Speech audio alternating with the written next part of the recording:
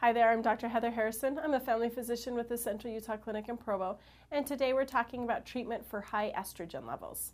So high estrogen levels, when you think about that, things that you want to make sure of probably first, if you have high estrogen levels, is there some sort of tumor that's causing it? Is it some sort of excess production coming from somewhere? Is there some medication that you're taking that has extra estrogen in it that's causing that excess estrogen? Excess estrogen symptoms may include nausea, breast tenderness, stomach upset. A lot of the symptoms that you see with pregnancy as well often can cause that estrogen excess symptoms.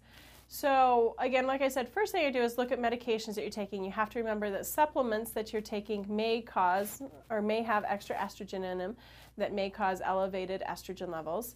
Also, I'd consult with your physician to make sure, again, that your general health is doing well. Look at your blood pressure, do a complete physical exam. Sometimes you may need to do an ultrasound of the abdomen and pelvis and make sure, again, there's no tumor growing on the ovaries or elsewhere on your body that's causing the estrogen excess.